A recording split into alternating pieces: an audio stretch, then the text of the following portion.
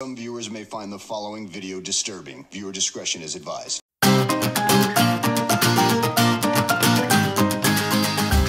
everybody, welcome back to the channel.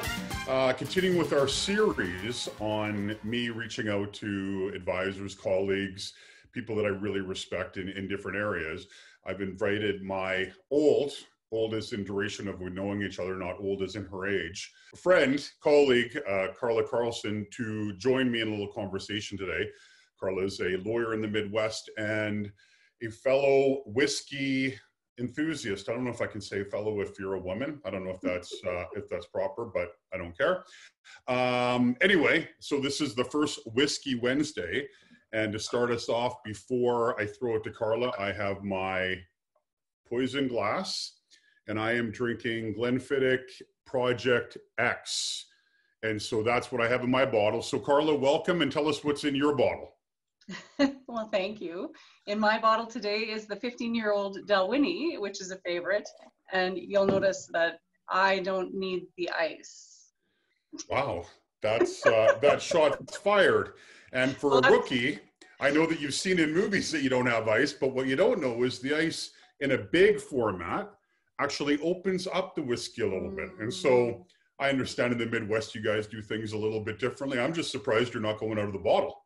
And so I think, real fancy lady. It's a big day today, right? It is a big day. So I want to share the story because the story of how we met actually has to do with whiskey. If I remember, I think I saw on, you know how Facebook has a thing where it gives you your memories. I think it was 7 years ago. Does that seem right to you? Yeah, that's about right. Okay, and so we were at a conference together, and I think it was like the Female Entrepreneurs of Saskatchewan. Yes. Was that what it was? And I gave a keynote, and then I sat at your table after my keynote, and there was a person on talking about, I think, style. Was that right? Dress for success. She was teaching us all how to properly place a scarf. Which was interesting because, as I remember, everyone in Saskatoon was wearing denim and kind of like burlap kind of chaps, and so you'd think you guys would have taken. It was unnecessary. I thought you guys would have taken that seriously, but instead you said, "Hey, let's go get a whiskey," which both excited and offended me at the same time because nobody had ever offered to go for a whiskey in the middle of a conference. And long story short, I think we became friends about 3 minutes in. No? Yeah, it was exactly like that. The best part was, of course, walking out of the conference with the keynote speaker to go have a scotch in the lobby of the bar across the street, which maybe was frowned upon by the organizers, but I saw it as a big win. I saw it as a win. Cheers to us. Yay! So maybe before we get started, because I want to talk a little bit about your book, Everyday Grace, which has actually become a favorite of mine. But I want to talk a little bit about your background. So, you know, in today's world, you're, you know, accomplished and respected lawyer in Swift Current. You work in you have a family law practice. You know, I know lots of people who know the firm and speak nothing but, you know, great things about it. But you didn't actually start off as a lawyer. And in the book, you share experiences throughout your career. And so maybe you can kind of start us back to kind of that social work phase or right around there, and then catch us up to how you became the lawyer you are today. Sure. So yeah, I got my social work degree and was practicing up in the northern parts of the country, doing social work. So very intense practice as a social worker, working primarily in child protection. So worked with a wide variety of families. We were in a military community, so there was all kinds of interesting issues there. We had several reserves in our area, so there was some interesting issues there. We were in an oil field community, so some stuff going on there. So like really varied experience working with just a very broad number of families. And so best training ever, right? Because you have to learn to go quickly and fly on your feet and make decisions in the best interests of these kids and for these families. And so that's what I did. And my first job as a social worker, I actually lived with families that had kids at high risk for abuse. And my job was to build a relationship with the parents and try and help them to overcome some of their challenges and and give them parenting skills. Keeping in mind, I was 20 years old at the time. So I'm not sure what my parenting skills were, but there was a lot of learning by all of us. And for me, really learning how to work with people, to understand what their challenges were, and to build relationships on a very different level in a time where they obviously, when I first knocked on the door, they weren't real keen for my arrival. So, you know, that's where I got started in my relationship building practice as a business person, if you will, and carried on from there. So question, when you were a social worker being placed with those families, were you kind of like court ordered to be in Yes. there? Like how were you allowed to be in there? The court order that you had to be in? Yeah, so either we were in there by a court order or by a consent arrangement where they'd entered into an agreement with the ministry to allow us to be in there. And we would work 24-hour shifts on a rotation with these families. And obviously it was the alternative to removing the children. So in my view, as a social worker, it was a wonderful program, kept kids at home, taught people skills, brought families together. And if we were successful, created connection. And I mean, there could be no greater service, right? And so it was a wonderful program that I was part of, and incredible learning to move from people not wanting to answer the door to hugs at the end of the day, right? I mean, it took a long time to get there sometimes, but we saw some incredible movement with families. So really powerful experiences. Well, one of your stories that I like is you talk about the advice you were given never to take your shoes off. And so can you say a little bit about that? Because that's one of the stories where when you told me that. So maybe share a little bit why that advice was pertinent.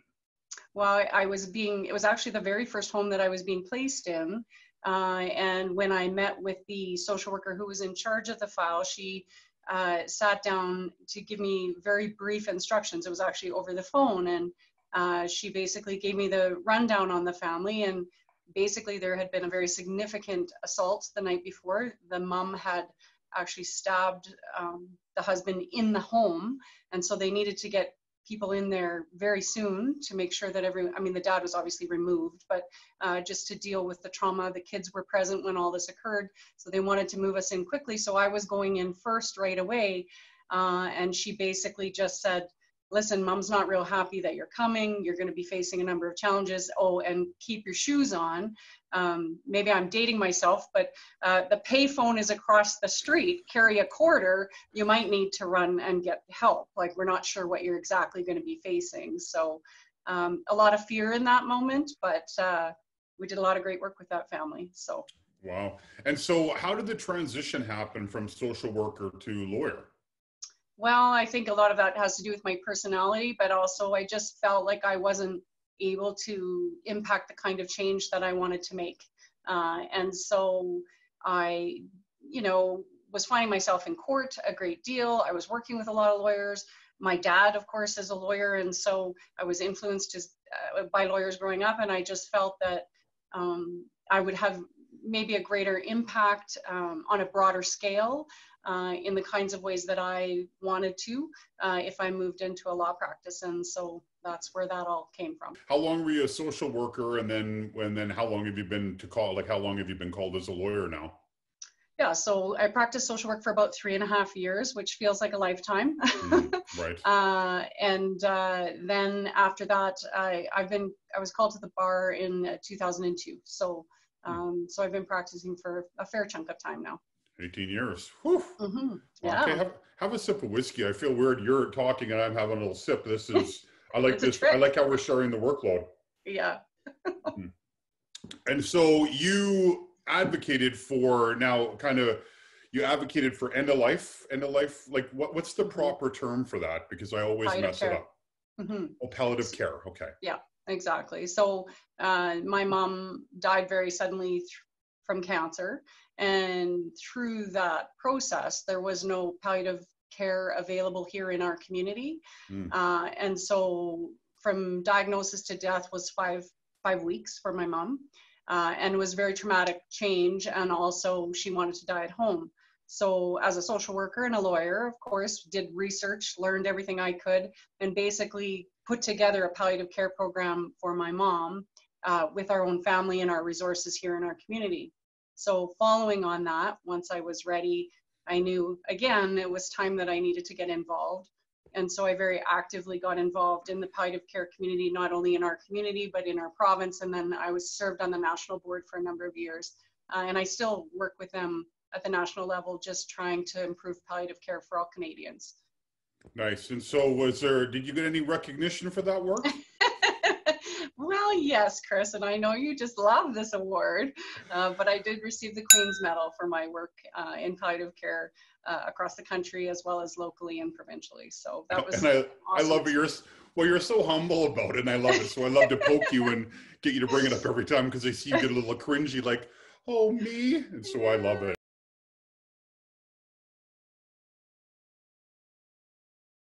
Well, okay, what I would prefer is to see palliative care a little more high on the profile list, but anyways, yeah, I'll take well, hopefully with our aging community that we start to put more money into that and into veterans, we can do better in Canada for sure.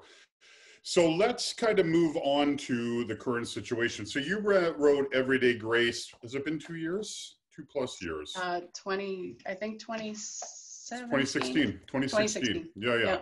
And so I shared with you a story. I have a friend who is struggling at work. He's in a high stress job. He is a very macho guy, one of my dearest and oldest friends from university.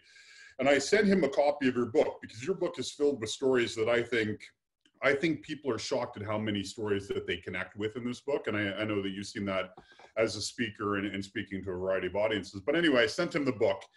And what I found interesting is, the macho Kamloops thing is like, what's this? Like, I don't read this. Send me something on bow hunting.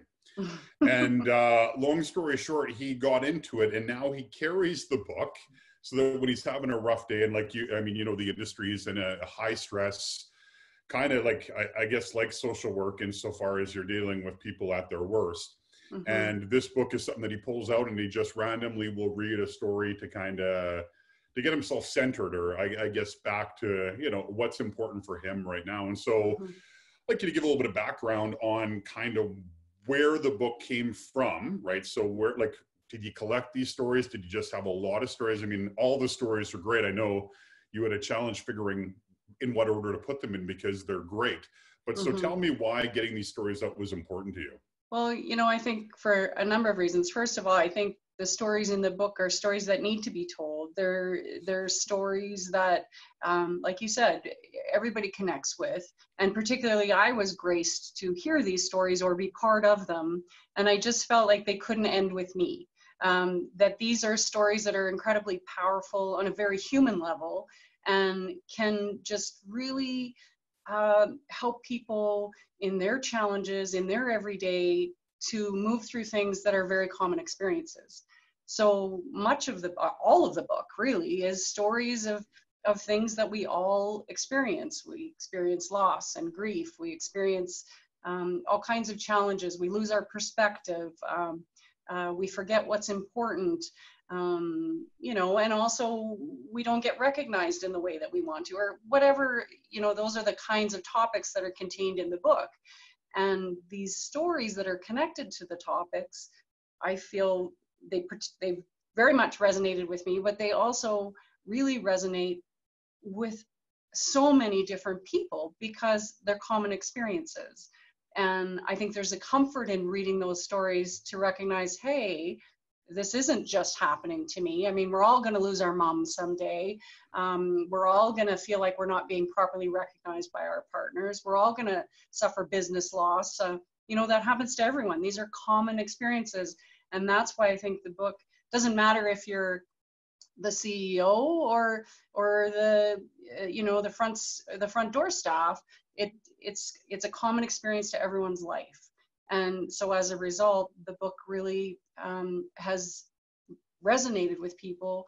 And I've heard some amazing stories in terms of these stories have now built more stories. Other people are sharing their paths and their challenges. And it's really opening a door to dialogue and conversation, which is incredibly powerful. I know you find interesting now that it seems to me that this is the first time since maybe World War II where almost every human on the planet is having a similar experience. For now, there are their response to that experience might be different. But you have the Western kind of the world that actually always does quite well. You have the African communities that often do really poorly, but the whole world is struggling with Corona, right, or the COVID crisis. And I think like a book like this tends to be one that people are much more, even more open to reading right now, because I don't know if you've been seeing on the media, I've been watching Canadian US media, mental illness is going through the roof because people are having a hard time with the isolation, right? Their, spouses are fighting, kids are fighting with family, with parents. Parents have given up on homeschooling. Thankfully, I'm married to someone who likes that stuff, because my children would also be, I don't know, hand tying fishing nets or something. But it seems like the world now is kind of craving intimacy. They're craving that common experience of, I'm hurting, and it's good to hear that you're hurting too. And I know that sounds weird, but it's good that I'm not kind of all alone. And so wouldn't you agree that kind of these types of stories are almost a precursor, a primer for people to share stories they might in otherwise environments be uncomfortable with? Yeah, and I think, one of the things COVID has done for all of us is caused us to pause, right? We all have really stopped in our tracks and had to step back and reflect on all kinds of things, from our businesses to our finances, to our families, to our connections with the outside world, to our friends, all of those pieces. And in that pause time, many people are choosing to reflect and decide what's important and what's not important. And some of that is really painful for a lot of people. It's bringing up grief and loss and mental health struggles, and maybe an awareness of things not being maybe where they need to be. And I do think there's a comfort in knowing that you're not struggling with that alone, whether it's in your business or your personal life. Lots of people are struggling with that right now. And I think acknowledging that in this time of reflection, you do have the power to make choices to change, regardless of where you're at in your life. And regardless of how big or small that change may be, it's possible, right? And I think that gives people hope. Even in this COVID world where we're so uncertain about where we're going, people need to know that good can come of this. And despite the tremendous loss that we're suffering in so many ways, we can choose to do something with that. And that's powerful, right? That's really powerful for people. I think that's what Everyday Grace is, right? That's your power. When I think about the title Everyday Grace, and my wife, who was teasing me because she's like, you seem to be in a good mood every day of this. Everyone else not in a good mood, like you're in a good mood. It's like you're thriving on the chaos. But to your point, I think because I did that Camino last summer, right, where I spent a month by myself, basically in a foreign country, and those first 10 days, I mean, you and I chatted all through the summer. But those first 10 days, at the end of the 10 days, she said to me, what's the biggest thing you learned? And I'm like, oh, that I don't like myself very much. And she's like, what? And I'm like, yeah, I don't really like myself. If I wasn't me, I wouldn't be my friend. And she's like, that's not what I was expecting you would say.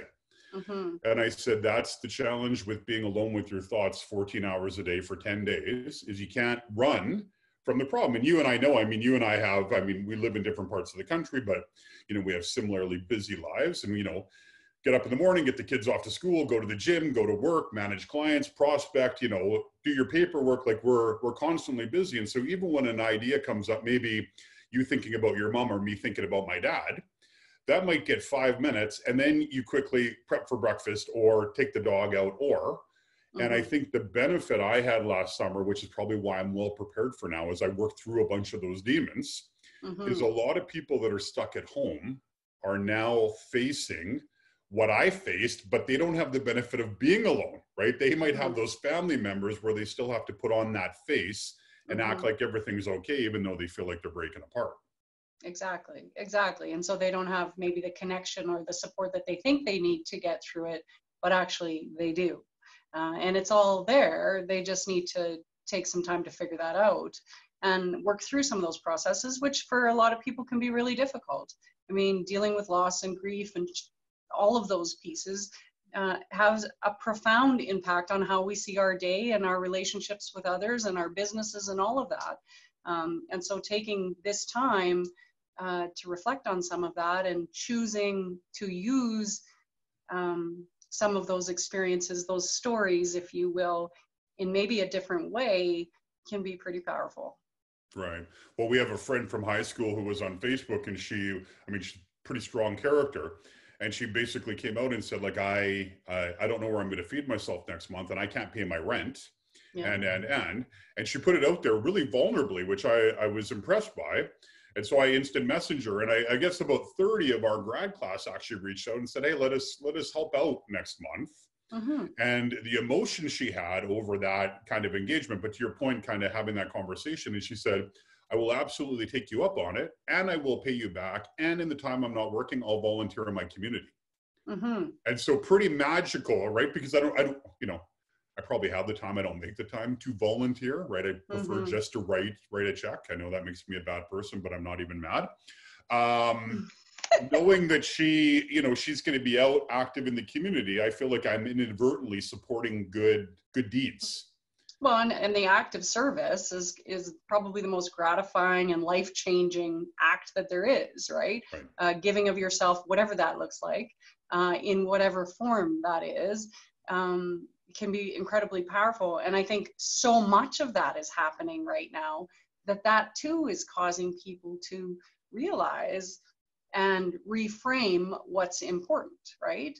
And they're doing it with their kids. And I mean, you hear about it every day. You open your phone and it's like people are sewing masks, or they're giving elastics, or they're the wine ninjas in Alberta that's spreading across Western Canada. That's all happening. And just these little pieces, the hearts in the window, whatever it is, these acts of service, this give back. I just think that contributes to all of our better well-being. Well, I wonder how we come out of this, right? Like, I wonder if it's kind of like New Yorkers, post 9/11, pre 9/11. And so I wasn't in New York until after 9/11, but people said that community, that 24 million people that work in the city, it almost shifted overnight, because that to them, right, what Corona is in a way to all of us, that was a common experience of all New Yorkers. Mm-hmm. And rather than pushing each other to get on the subway, they made sure that everybody got on the subway. And I wonder if we come out of this with a renewed kind of response that our parents had, after, I remember my dad talking about the Great War, right? World War II. Mm-hmm. I guess not the Great War, it's the first one, but the second one, him saying, people, even though they didn't have anything, they shared with each other, right? Like, because they were all in rations, even Canadians, right? Canadians were on ration. And if you knew that your aunt was baking, you would take this week's ration of butter and bring it over to her, right? And that's still a prairie. That's a prairie mindset as well. That really hasn't, in the bigger cities, it's dissolved. But when you go to the Maritimes or even the prairies, that there seems to be a little more of a generous helping of kindness that have left in the prairies and the Maritimes. Would you agree? Oh, absolutely. Absolutely. I always tell this story of when we were in Las Vegas during the shooting. And the next day, it took us all night to get home. We were stuck where we were, and we couldn't get back. And our hotel was very close. We weren't at the concert. Oh, thank God. But we were in a different hotel at the time, and it's a long story, but there was lots of chaos, as you can imagine. And by the time we didn't even know what was happening. We couldn't get any information. And anyways, by the time we got back to our hotel had become a trauma unit. There was people there, and they were laying in the lobby. And it was only at that point, at about 4:30 in the morning, that we were actually learning what had occurred. We didn't actually know. We had to catch a flight that next morning. We had to be at the airport by 8 o'clock. And we went up to our room and tried to catch a little bit of sleep. And of course, you're all wound up and not really sure what's going to happen. So we head down to the lobby to go try to get to the airport to see if we can get home. And when I tell this story, I say, it was the most profound experience, because people had completely changed. Somebody held the elevator door for me. There was a man there that, do you need a bottle of water? There was all kinds of people trying to get to the airport. Everybody was like, what time's your flight? What time's your flight? Let's make sure we get the people there that need to go first, because there was no cabs left in Vegas, right? Right. And just it was a very surreal experience, because it was Vegas. You don't normally experience a whole lot of kindness in Vegas, right? And it was absolutely profound. And it was like everybody just stopped and went, wait a minute, we need to take care of each other, right? And that's what I think is happening with COVID. Everybody's realizing we're in this together and we need to take care of each other, and we need to make sure that we're doing what matters, right? We need to wash our hands and all the important things that we have to do. And so it's making people step back and reframe. And so what I'm hoping is that that translates into business and life, where we all recognize that these relationships are super important, and we need to step back from the transactional practices maybe that we've been doing and make sure we're taking care of our business partners and the people that we deal with on a regular basis, and that we do good business together, right? Well, that's the Japanese business model that I love, is that don't do business with anyone you wouldn't do business with for 30 years. And so you invest in the relationship, and it's not just transactional, right? There could be a transaction part to it, but I always say, like, I only want to do business with people I'd let babysit my kids.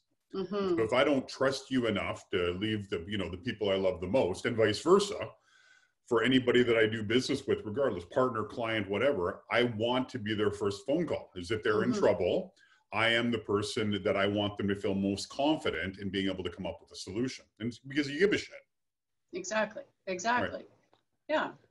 And so what I'm kind of, and I know your time is tight, but one thing I want to kind of sneak in here is what I think you've done really well, and I'd love some insight on, is you have brought in, especially during this time, kind of pieces of everyday grace into your practice. So you have, so how many employees do you have? I have 6. You have 6 employees, and then your dad and you are the practicing attorneys. Right. And so talk to me about how you're practicing that grace internally, because I know that you're checking in with the staff and kind of having conversations to make sure that people are, like, they're doing all right given the situation. So what's your mindset? Because I think that's helpful. Even for me, I don't think that way, right? Like, I think, okay, it's gold rush, right? We do good in down markets. Everybody hunt. And after you and I talked last time, I'm like, I'm not doing a good job at checking in to see how people are doing, because I assume everyone's doing as great as I am, right? Like, I'm loving this.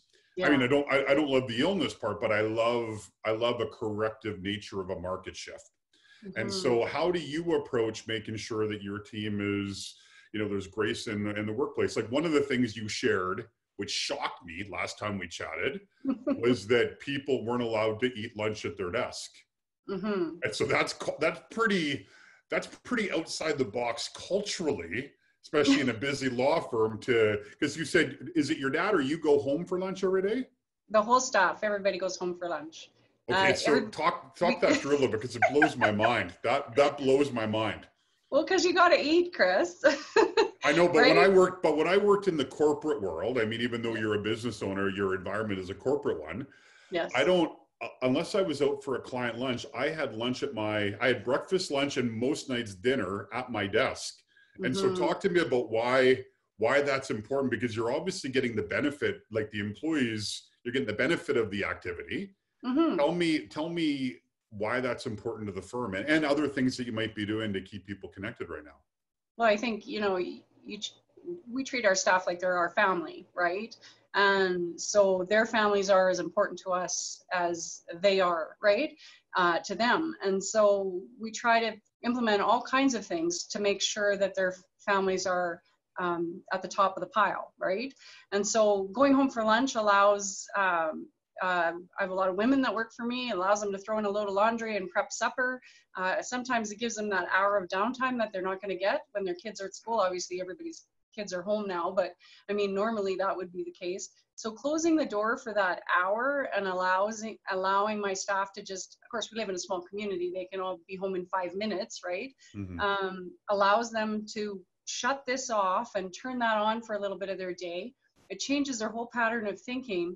And honestly, our productivity is higher as a result, because when they get back, they're ready to focus on my things, and they can deal with their things over the lunch hour. Sometimes they're doing quick appointments, or they're running to the school to do a meeting with their teacher or whatever, but they know that they have that time every day. So I think, you know, when you care about your staff as if they're your own family and you think about them that way, then implementing those kinds of things isn't hard to do. And, you know, it just makes sure that they're taken care of, that their needs are taken care of. We do everything on flex time. So if they need, you know, if they need to do appointments, they can go and do appointments. They just give me that time back later. We've never, ever had a staff not be more generous with us than we are with them. They always give back more. It's incredible. You know, we do team meetings very regularly right now just to check in. I mean, I want to know, how are your kids coping at home? I've sent computers home from the office for their kids if they don't have facilities to be able to, you know, do their schoolwork at this point. Yeah. You know, we offered, my own kids are teenagers.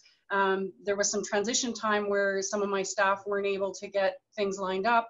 We offered our own kids as babysitters to them to make sure that their kids would be taken care of with a trusted babysitter until they could get their own pieces lined up. So, I mean, I think all of those little things go a long way to creating a really solid environment and making sure our people are taken care of. Because if they're not taken care of, if they're worried about other things, then they can't focus on what I need them to focus on, which is doing the best service to clients, right? So. Right. How often are you having staff meetings get together? Do you have them like once a month or a couple times a month? Like twice a month. Yep. And is that regular, or is it just because of the current situation? No, we do that every 2 weeks, always. We get together whether we have stuff to do or not. I've created all kinds of games, especially when we have new staff, so that we can get them up to speed faster. We play trivia games and do different things that we've created as a team. Scavenger hunts, things like that in the office, and so that they can learn where stuff is and try and keep it fun. It seems like a very strange environment for a law firm, especially a corporate law firm, but it works, and I have some of the best people in the world working for me as a result. Okay, and so for you as a leader, now there's got to be times I would assume where high stress, right? So you have high volume or all of that stuff. How do you incorporate this into your day or your planning when you come in and like, geez, you know, we are in the weeds, right? We have a ton of work to get done, short time frame. I mean, I know what clients are like, you do too, is, you know, need it yesterday, and their emergency becomes your emergency. How do you introduce grace into the workplace kind of when things are frantic or people might be feeling stressed out? Like, is there any little things that you're thinking about or approaches that you go to kind of bring the level down and get people calm? Well, I think if you come from an environment of everyday grace, then the tools are there at your disposal, right? So when those rough patches hit, when you're getting slammed with work, we talk about perspective. We talk about priorities. We have all the tools in place because we've had all those conversations. We rally as a team. That's when the comedic nature of the firm really comes together. We make sure everybody's taken care of. Nobody leaves for the day or starts their day without me reviewing their desk so that I know exactly what they have for the day, help them adjust their priorities. And we look at that in the morning, we look at it at the end of the day, we make sure all of our clients are taken care of that need to. And as a team, we pull together so that nobody's too worried about any one thing, right? So we shift the work around. Everybody's trained on everything so that I don't just have one paralegal that's able to do things. So with the foundation of everyday grace being service, let's take care of each other, let's make sure we're okay, let's make good choices, let's have perspective, we're going to get through this. I think with that foundation continued into business, it creates great success with your team. And the clients feel appreciated and acknowledged, and they know that everybody's trying, and so then people, you know, they're accepting of whatever the process ends up looking like. Well, I have to imagine too, if you have that graceful, like not just introducing grace, but it just being an environment of grace, that even with staff are having conflict, maybe with each other or on a file or at home, you know, something, you know, kids are acting up or something, there's probably a higher comfort level to come to you with a problem and not feel like you're going to be the dragon lady. Because I know I probably still have a bit of that reputation is, you know, I don't want to hear problems, I want to hear solutions, which is very old school dickish, right? It's like, you guys, I'm too busy to deal with your BS. But truthfully, as you and I have talked, you know, I've thought, you know, I wonder if I could get more out of them with a slightly softer hand. But I know that some are nervous to come talk to me when things aren't going well, where it sounds like that graceful environment would be, you know, we're in this together. And if you have a problem, I'm happy to talk it through with you and try to come up with a solution with you. Is that how it plays? Yeah, absolutely. We're going to troubleshoot it out and we're going to work together as a team. And if it's a personal problem, then obviously that doesn't impact the rest of the team in the same way. But if it's a you're not understanding how to work through a file, it's amazing how everyone will jump in and pull pieces to make sure that we are successful. And then we all celebrate the success, which is another thing that I talk about in my book, is I think, you know, so often we don't take time to appreciate what we've done well and pat ourselves on the back and recognize that we've done a good job. You know, in the chaos of the day, when it's super busy, when you have a win, our firm stops and we actually have a wall where we celebrate it. Like, we keep records of different things, comments, clients' comments, so that people can remember that we're doing good work here, right? Let's just keep going. Right. Well, you know, I think that's I think that's the key that a lot of us are going to struggle with is changing that mindset of, like, the family, right? Like, because I always think of clients as family, but I don't necessarily think of the team as family, and which is kind of an odd, like, as you talk about, I'm like, I got to get more of my shite together.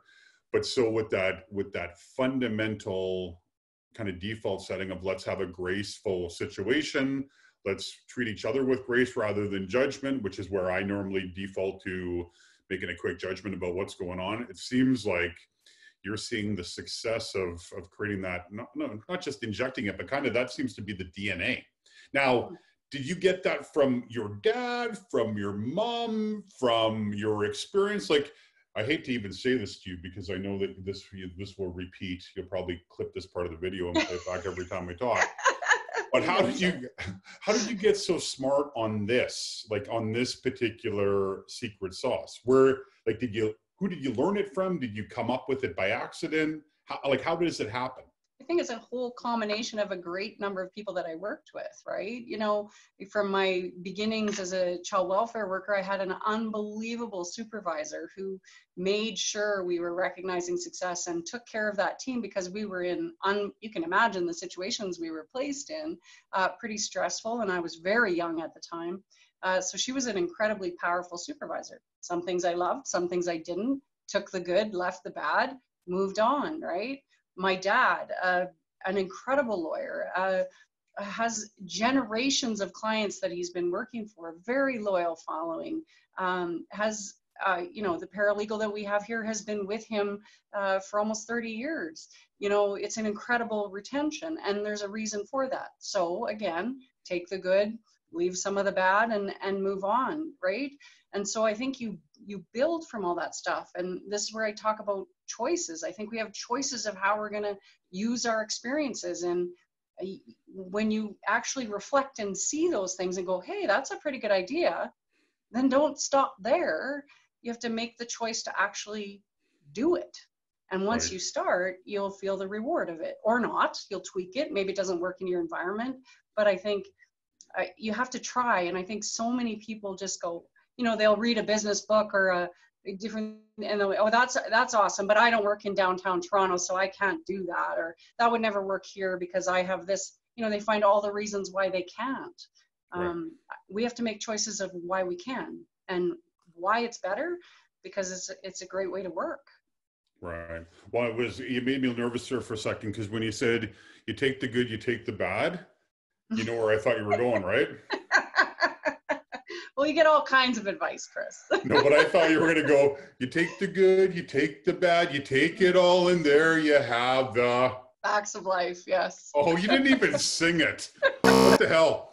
Wow. Yeah. That whiskey. I didn't know this was karaoke Whisky Wednesday. Hey, listen, this is the first Whisky Wednesday, so we're totally just freeballing it, okay? I haven't had enough whiskey to start singing yet. Let's see your glass. Let's see your glass. You've, oh, rookie. Is that a shot glass? No, it's a whiskey glass. So fancy. Wow. You won that at the Spittoon for the farthest watermelon seed. Okay, listen, I know that your time is tight, so thank you for joining us. What I like to offer on these, so first thing I'm going to do is we're going to do a giveaway. So the 10th person that emails me, just random the 10th, will get a copy of Carla's book that I will send off to you. What I invite my guests to do is, if somebody has a question, they can either email me or they can put in the comment section in the video below, and you might be open to answering it. On top of that, you're a speaker, so I'll put some information down. I know that we've talked about going on tour together. However, I think that's a terrible idea, because I feel like like I would make you look more angelic and you would make me look more Satan-esque. And so I would get sent to hell and you would probably get another Queen's Jubilee medallion, red sapphire. It is what it is, Chris. Could I wear your jewel on stage? We'll Look at you're so protective. You're like, no, it doesn't come out of the safe unless state dignitaries are coming to Swift Current. Exactly. Anyway, okay. So everybody, thank you for watching. Thank you, Carla, for joining us. If you have questions, like I said, put them in the comments below. We'll do our best to answer them. Remember that in this environment, gladiators eat first, so you have to go get after it. But to Carla's point, do everything you are with grace. This is the environment to really show people that you actually care more than just the transaction. You want to be doing business with people for 30 years and care for people who need a little bit of love or can't care for themselves. Now is the time for you to step up. Anyway, thanks for watching. We'll see you in the next video.